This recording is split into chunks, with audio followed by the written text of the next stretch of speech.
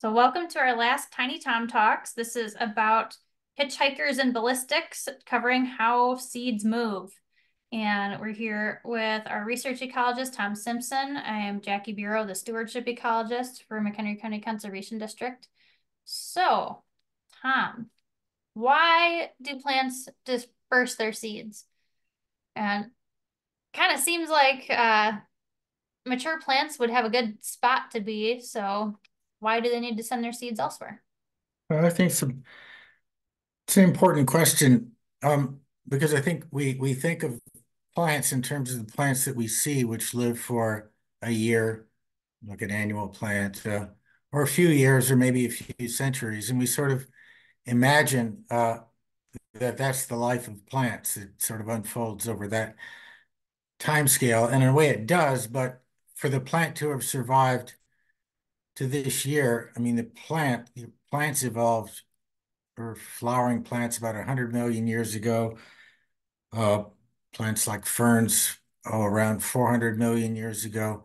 They had to make it all the way from there to here. And so that's the prime directive in the life cycle of plants, is that they have to survive over huge, long periods of time. Species over tens of thousands of years, perhaps hundreds of thousands of years. And so over that period of time, glaciers have advanced and retreated over the Chicago area numerous times.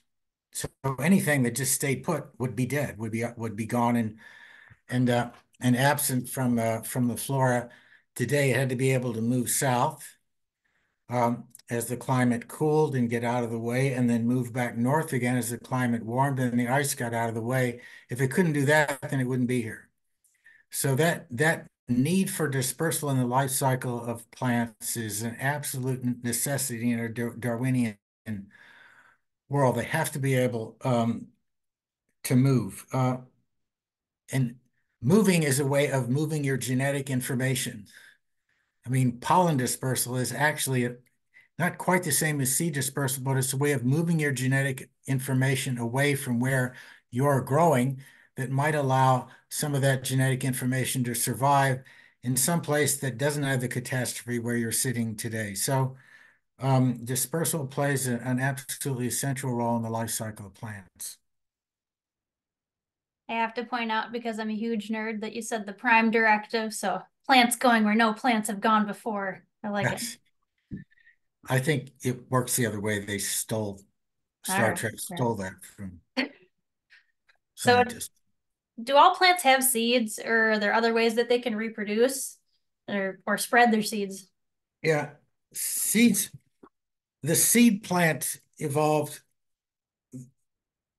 Well, the first seed plants that um, evolved that we commonly see around us today are conifers, pine trees, and those are around 350 million years ago.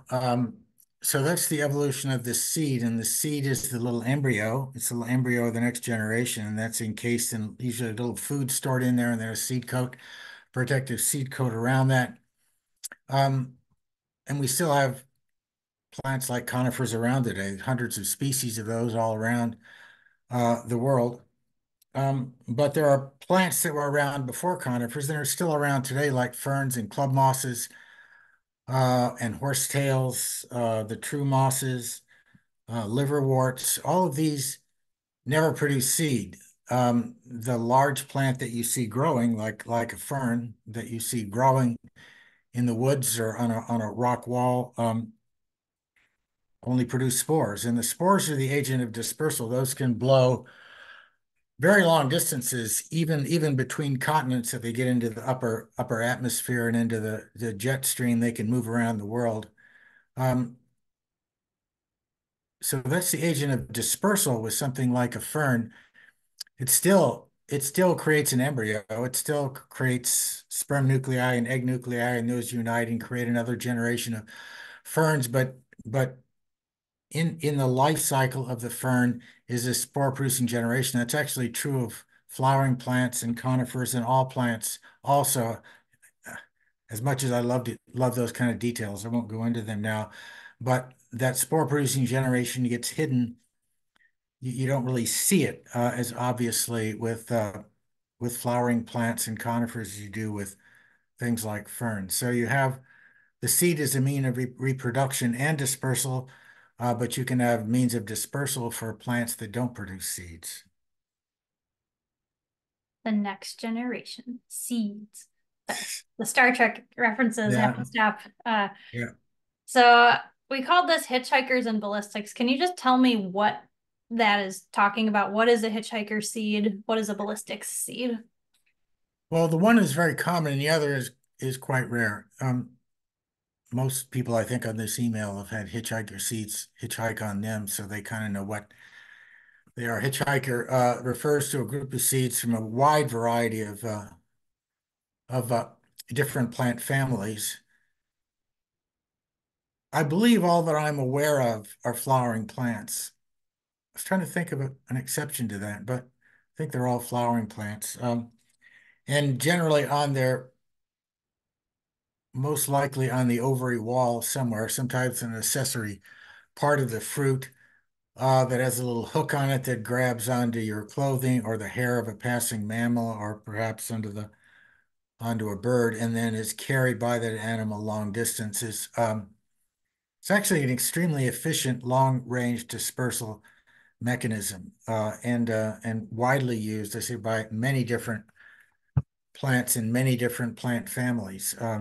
Use hitchhiker seeds. Ballistics is a much more limited group because it's a means of relatively short range dispersal. The plant actually shoots its seeds um, a matter of feet. I can remember collecting my first trees course in the fall of 1981 at the University of Illinois, and they had us collect little fruits of trees, and that was our semester project. And I collected witch hazel, which have these funny little, um, not quite, I think it's, I'm not sure if you call it a capsule, what the name of the fruit is, but anyway, it kind of looks like a dragon's head with a mouth.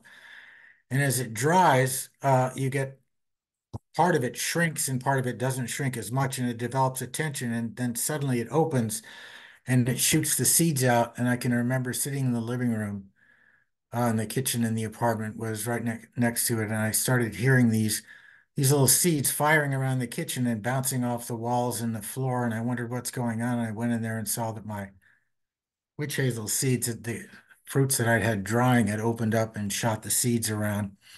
Another much more common one in McHenry County is the jewelweed or a touch-me-not, the genus Impatiens. See a lot of the spotted touch-me-not and is an abundant plant in our wetlands that when the seed pod matures, as it starts to dry, it develops a tension, and then when you touch it, it just bursts and the seeds will fly a few feet away. It doesn't seem like a terribly efficient means of dispersal to me because they rarely fly more than a few feet. It could be that those seeds have other means of dispersal also once they're out there. There's a lot of seeds when you look at plants and you look at the little seed and it doesn't have wings on it, it doesn't have a burr on it, and it's just sitting there and you wonder, well, how does it get around? And the answer to a lot of that is insects carry them around. We think of squirrels carrying acorns, but insects, in particular ants, can carry a lot of seeds around. And so that maybe one of you could take that up as a study. Just follow those jewelweed seeds, stake them out and just watch them and see if anyone picks them up and carries them around. So there's two different kinds. The explosive dehiscence, if you want a fancy word for it, or the ballistic seeds, short range dispersal, but doesn't need any help to do that. And then the hitchhiker seeds, which are really work through relationships uh, with a type of symbiosis with animals to carry the seeds around, which is very widespread in many plant families. And I was just carrying stick seeds on my coat out of the woods this morning when I was out with phenology volunteers. So I was participating in seed dispersal. Whether you wanted to or not.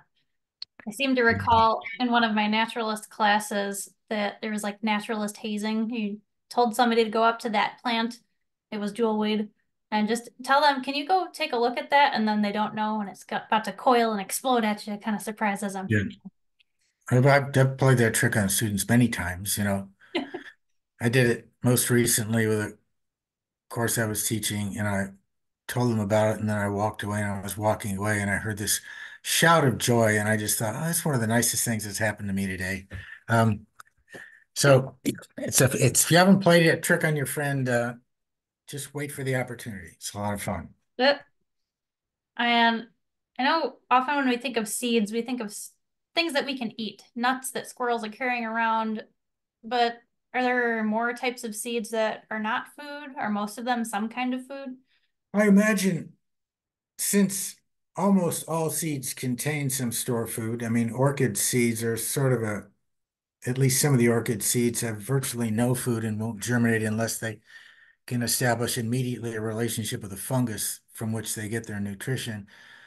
That plant family excluded, essentially all seeds carry some sort of stored food, which would make them obvious targets for predators of one kind or another. Whether those predators can be agents of dispersal is another question. So, you know, the interesting thing about animals eating fruits from the of course from the animal's point of view, you have eating like birds eat buckthorn berries and then poop them out later. That digestion excretion kind of dispersal is very efficient. If you look at a farm field and then start at the edge and start walking in and look at, I remember doing this with a class at the Morton Arboretum many years ago and listening, we're just looking at the woody plants because there are fewer of those species, that the wind dispersed plants were near the edge. And the farther you got to the middle, the more it was simply the bird dispersed seeds or plants that you found out in the middle because that was several hundred yards away from the edge, and seeds just typically don't blow that far, at least the seeds we were dealing with there. So you have that ingestion excretion seed, but you also have the uh, the gathering and caching behavior of squirrels, really many different rodents. We often focus on squirrels and blue jays, and out west some species of woodpecker because they're actually agents of dispersal for oaks and other nut-seeded plants. Really an unnecessary part of the life cycle of oaks. They don't blow very far. They fall off the tree and the stiff wind, they may blow about 3 feet, but they're not going to blow very far. And yet oaks retreated to the southeastern United States and came all the way back here with glaciation. So they obviously have efficient means of dispersal for doing that. So there's that gathering and caching dispersal. And for seeds that are eaten, there's this, and from the plant's point of view, there are plants that where they're eating the whole ovary, like a berry or a pome, like an apple. There are plants where the stalk of the ovule of what becomes the seed swells up and envelops the seed. We call that a arillate seed, like um, Asian bittersweet. Those bright orange fruits of Asian bittersweet are eaten by birds. That's not a fruit, that's a seed. And the fleshy covering is actually the stalk of the seed that grows up and envelops the seed and functions the same way. And the other, well, kind of strange one is the juniper, which is a seed plant, it's a conifer. And yet it creates what look like little blue berries. Well, they're not berries at all, they're cones. And if you look really closely at one under a magnifying glass, you can see the cone scales, but they're fleshy and they're kind of sweet. I mean, I don't really like to eat them. I'm not a gin drinker, but that's where gin gets its flavor, is from in small doses. It's a pleasant flavor. And so there's a conifer, which is very rare amongst conifers, is actually modified its cone to use animals for dispersal. There are probably other examples of that in the conifers. That's the only one I can think of, although there are many, many different junipers, all of which use the same dispersal mechanism. So a part of the animals eating fruits, I mean, sometimes it's just eating the fruit and it doesn't do the plant any good at all, but plants have figured that out and use that extensively as a means of dispersal, and it's an extremely efficient means of dispersal. Much to our chagrin, when your woods fills up with honeysuckle and buckthorn and autumn olive, and I could, give you a list of another dozen bird dispersed non-native plants that swarm into the woods very quickly. So very efficient means of dispersal. It's interesting how you said the squirrels, they over time have helped disperse the oaks. And I imagine given enough time, you can travel across a continent. But how do seeds get from that mainland to, say, an island that might be hundreds of miles away?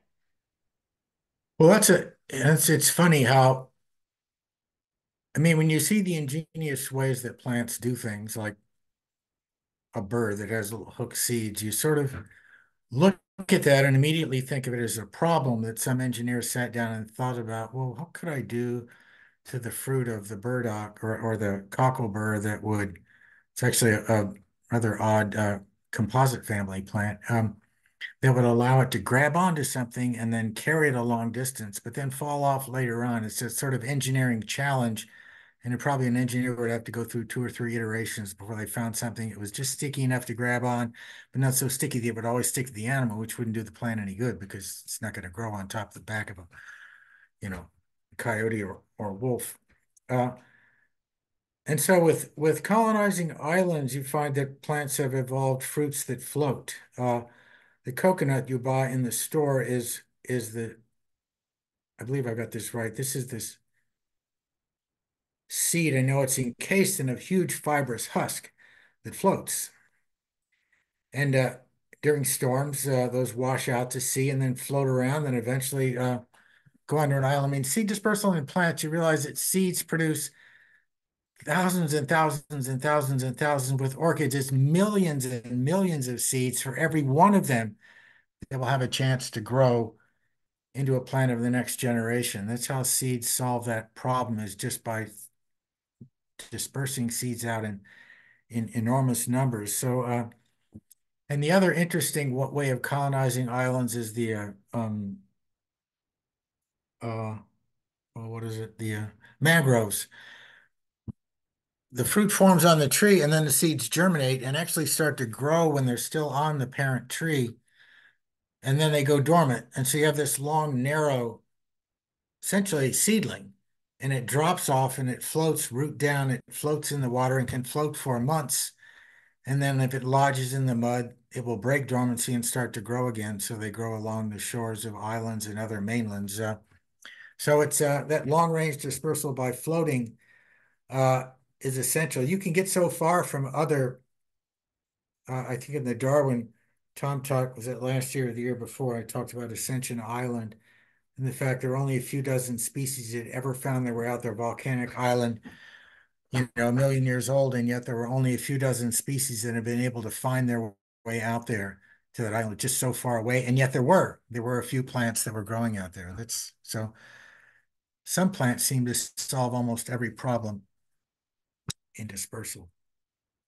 I only have one or two more questions for you. So this is everybody's reminder. If you have questions, to put them in the chat, and then I will ask them after this.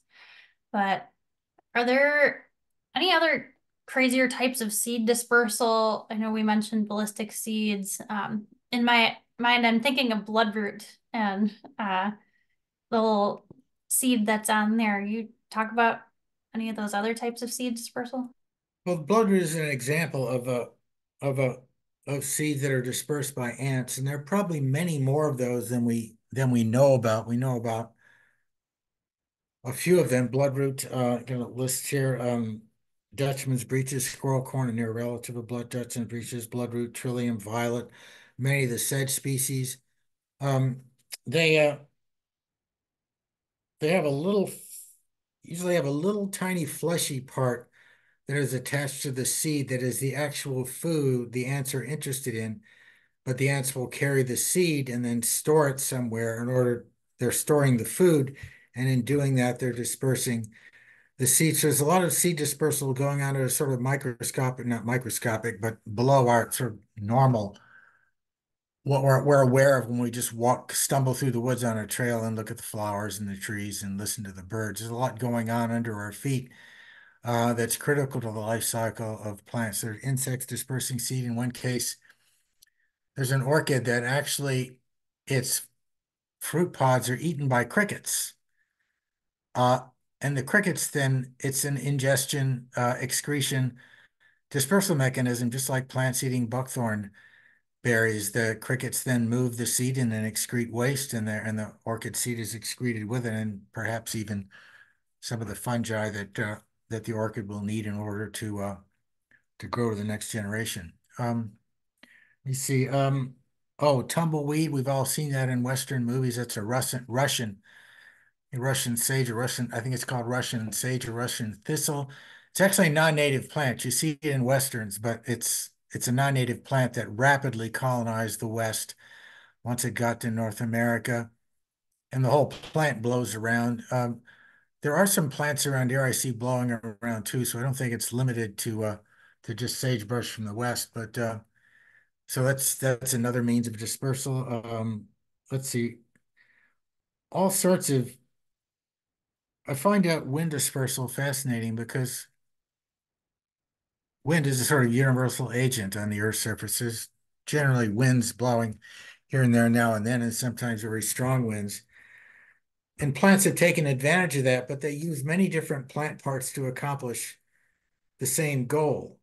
Uh, I believe a maple seed uses an accessory part of the fruit to form the wings, what's called um, of that, the double of the helicopter. Seeds, ashes, the wing is actually a part of the ovary, as are elm seeds.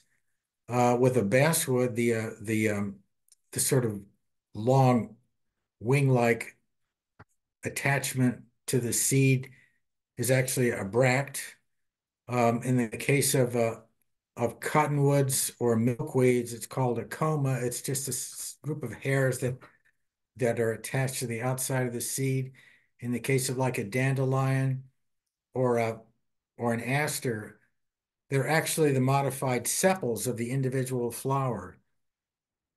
I mean, the modified sepals of something like a stick seed turn into little prongs in there, and they're hitchhikers, and they grab onto you. The modified sepals of the dandelion turn into that little puff of hairs that then disperses the seed, sadly, into your lawn where it will germinate and start to grow. Yeah, it's just, I think of plants don't have a brain, but they're amazingly smart in a way that, well, I meant to look it up. The British evolutionary um, scientist who wrote The Blind Watchmaker,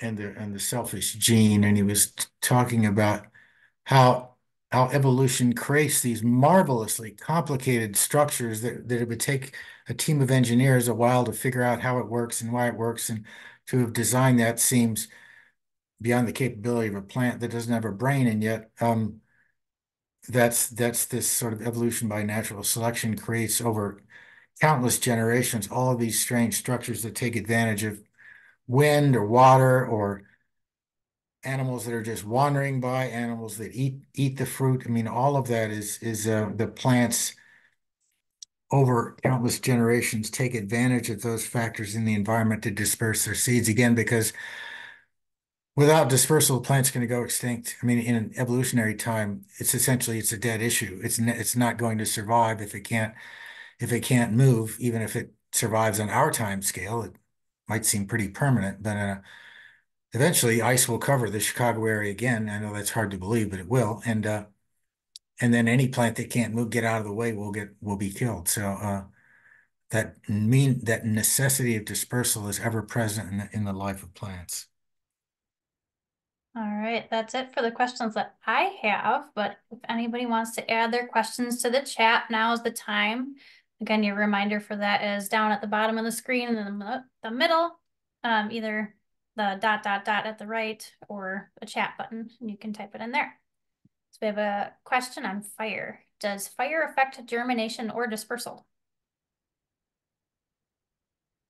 Good question. There are plants that, like one of our nemesis here, sweet clover, that are the germination is stimulated by fire.